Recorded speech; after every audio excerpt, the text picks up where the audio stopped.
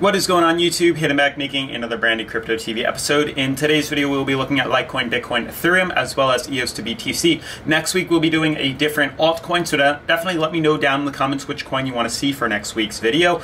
Otherwise, we will be discussing the coin market cap as well as Coinbase and Visa making Bitcoin, Litecoin, Ethereum, Ripple, XRP.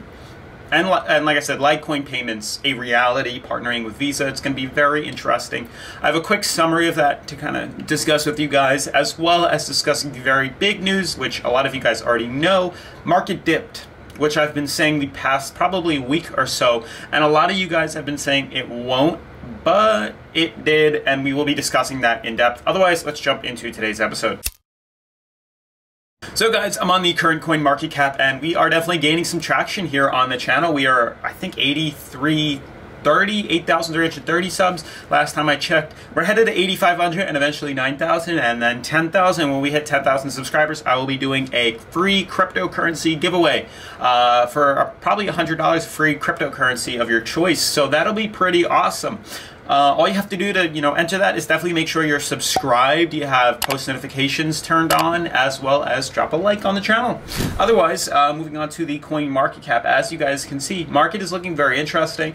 Bitcoin dominance has definitely grown, so we were at around 51% yesterday. We're now at 52%, so Bitcoin is definitely not getting as, it's not getting hit as hard as altcoins are. We see 24-hour volume at 62.3, so much higher than we were yesterday, indicating money is either moving in or out of exchanges. We find out which way as soon as we look at the market cap, which is 170.9, indicating money is leaving exchanges. As we scroll down, you can see that out of the top 10 cryptos, only one seems to be in green. Tether, which makes sense. It's a stable coin. It trades sideways pretty much around $1 the entire time. But you can see the rest of the market is actually getting hit very, very, very hard. You can see Bitcoin is down 4%, but the rest of the market is down almost double digits. You can see XRP is down 7, Ethereum down 8, EOS down 10, Litecoin down 11. Wow, that's actually very surprising. We had Bitcoin Cash, then Litecoin, then EOS. Then we had Litecoin, then Bitcoin Cash, then EOS.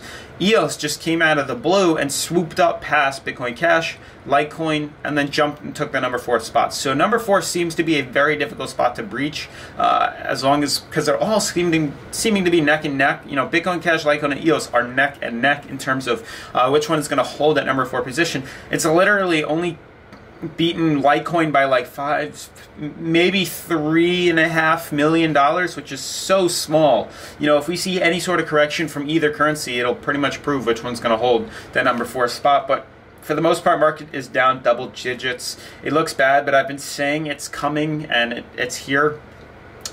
So for those of you who agreed with me, congratulations. We did just fall, which was anticipated, at least from my standpoint. And I will go in depth in a second as to why I believe it did and where I plan on buying, or at least what my thoughts are as to what I plan on doing, in the market right now. So Coinbase and Visa are making Bitcoin, Ethereum, Ripple, XRP, and Litecoin payments a reality. So Bitcoin and other major cryptocurrencies, including Ethereum, Ripple, XRP, and Litecoin, have struggled against accusations. They are harder to spend and use in the real world than their traditional fiat counterparts. The Bitcoin price, which leaped higher last week to trade around $5,000 per coin, has been called too unstable and volatile to be used as a means of payment, resulting in Bitcoin and other cryptos being used more to store value like gold and traditional means of exchange currencies. Now major Bitcoin and cryptos exchange Coinbase, as we all know or should know, has teamed up with global payment processor Visa to try to change that, launching the Coinbase card, which allows users to spend crypto as effortlessly as money in their bank. So previously we've discussed the Shift card, which was a partner of Coinbase that was on the channel not too long ago. Actually, it was a couple months ago. But now Coinbase is just saying, screw that, we're just going to make our own with Visa, and we're just going to do it all by ourselves. It's going to be very interesting because when we start to use Coinbase and Visa, Coinbase takes fees for deposits and then Visa takes fees for deposits. So where does that leave us? You know what I'm saying? It doesn't really make sense at all. Yes, it does make it more effortless, but I feel like cash at that point is just cheaper to spend. That's just my opinion. Obviously, I'd love to hear what you guys have to think about that in the comments down below. But it says the Visa debit card, which has a $6.50 card issuance fee. So now the card costs you $6.50, which is pretty cheap. Can be used to spend Bitcoin, Ethereum, Ripple, XRP, Litecoin balances in millions of locations around the world by converting crypto to fiat when the card is used. The merchants or store gets paid in traditional fiat currency. So it's very interesting, actually. So this kind of ties into, similar to Alliant. Alliant works with the merchants, so it's as simple as the customer gives you the Litecoin and or crypto, and then your end, as a merchant, will convert that, whatever Alliant has, that you use your supporting contract, they turn that into fiat, and then the merchant will receive the fiat. But this is different. This is the customer turns it, into fiat and then gives it to you on their end. So their card changes it. And then it's pretty interesting. It's definitely nice to see that as an option in the market. But in terms of like real world use, I feel like it'd be better to just, for me to send you Litecoin if we both have, an app on the exchange. And then if you wanted to turn it into cash, it would be as simple as, sending it to your bank and waiting a day, versus doing it this way, which takes a while. And then, as a merchant, it's still a credit card, and it still, charges you a fee of 3-something percent, 2.8%, as I've learned in my classes. So it doesn't really make sense, but I'd really like to hear you guys' feedback on that. What do you guys think? Otherwise, jumping into the market, I know this is the most important anticipated part of today, but as you guys can see, that is exactly what has been happening. So we dipped, I've been saying it for the past couple of days, and that is exactly what we did. We dipped. Now, obviously, the best point in buying in would be as close to 73 as possible. So I told you guys in previous videos that I bought in at around $80 back when we tested here. Or sorry, yeah, I believe it was here, yeah, from this candle right here. When we tested closer to 80, it said 80 to 83 was a good buy-in opportunity. But now we're pulling lower. So I said when I bought in at around 80 to 83, that was when I started dollar cost averaging at around 10% of my entire investment that I wanted to put in. And I said as we scale down, I will start putting in more. So down here, closer to 74, 73 would be more of a 30% investment that I would do. And then as we head down lower, so closer to 66 to 67 would be the most of my lump sum of what I was planning on investing into here. Because we are settling back down, at 59, that is much better than where we were, which was, up at 90 on the RSI, which is absolutely crazy talk, to put in money there. I said that's a terrible idea. That is my opinion. That's what I'm doing. This channel is merely just me telling you guys what I am doing with my money. You guys can figure out what you want to do with that. I'm just a YouTuber. So I do want that transparency on this channel.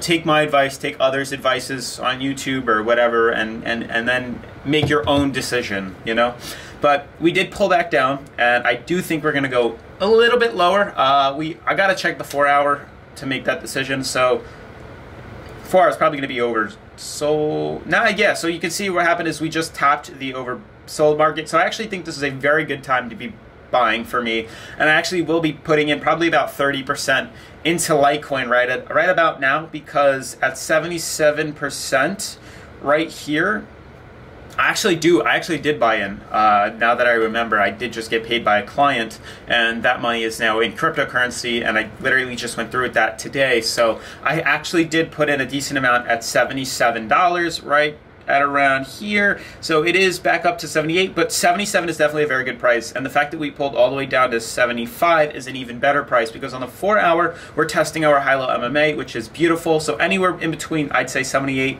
and 75 is where I would be putting in money to buy. And you can see we did just test our overbought line on our 4-hour, which is nice to see. We pulled back on our daily, which is beautiful. We took a very steep decline. We can definitely head lower to 50. We could head all the way down to being oversold, which is a huge buy zone, which would definitely send us down to 67. So I said I put in around 30% right at around here, and then if we pull down lower, which would be at around our 67 to, basically this uptrend, this yellow uptrend would be where I'd put in more of my bulk, because this channel is still an option. We do have this ascending wedge, which is still an option, but we could pull lower. We could either, trade up on top here and rise out of it, which would be beautiful, or we stay, lower and then we can climb back out of it. Either way, we're going up. So I'm just trying to, dollar cost my average price for crypto and Litecoin as we head down. So this does look like a very good price. The dip was anticipated. You know, this is definitely good, you know, part to buy in at around 78 down to 72, 73. That's when I would buy in personally.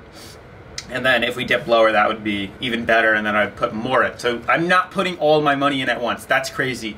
You put pieces, increments, a little more. As the price gets lower, you put more and more in. Moving on to Bitcoin. This was the biggest indicator, guys. Like, I don't know how obvious this was. Like, I mean, obviously, if you guys support me on Patreon, you would see all these lines. It would help you guys out. You'd see this prior to most people on YouTube because this video comes after.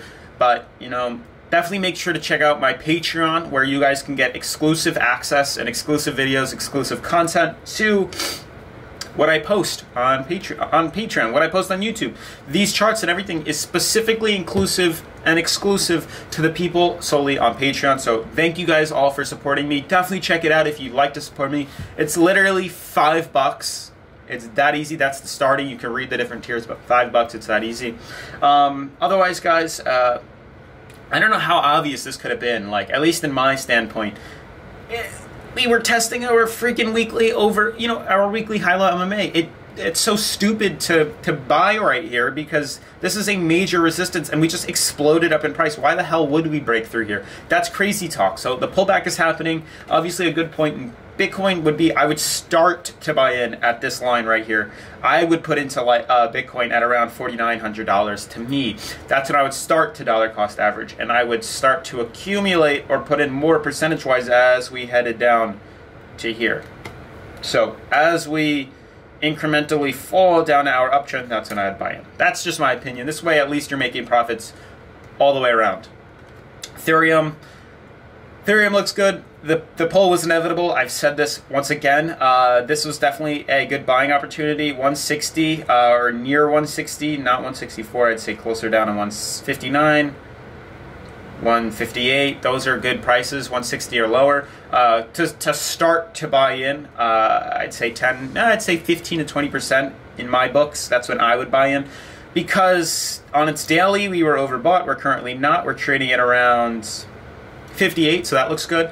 But we're going to head down a little bit lower, I think. Or at least back down to 158 before we head up higher. Either we're going to come down to our high-low MMA or this purple uptrend, and then we can continue off. But the pullback it's obvious. Like, I've been saying it. It's obvious. It makes sense. Lastly, EOS, which probably pulled back too. Yeah, you can see that did. So I did draw a channel out here. Again, you guys on my Patreon have access to this. If you have my live updating charts, you have access. All of you, anyone who signs up to Patreon has live updating. If you do other tiers, you can choose specifically which coin you want me to chart. But you can see the pullback was obvious. You know, we're going to trade out. That's what EOS looks like it wants to do and is most likely going to do. Moving like this, that's what is most likely going to happen with EOS. If we do decide to break lower, it would literally just go like that and then trade up. But it looks very obvious to me what was going to happen. It hit the overbought line and it pulled back down. It hit this resistance, it pulled back down. Still needs to catch up to its uptrend. Otherwise, guys, that's going to sum up today's episode. It's about 13 minutes long, so it wasn't too bad. But if you're new to the channel, make sure to subscribe, turn on post notifications, leave a thumbs up if you like the content, give away at 10K, and I'll see you guys in tomorrow's episode. Peace.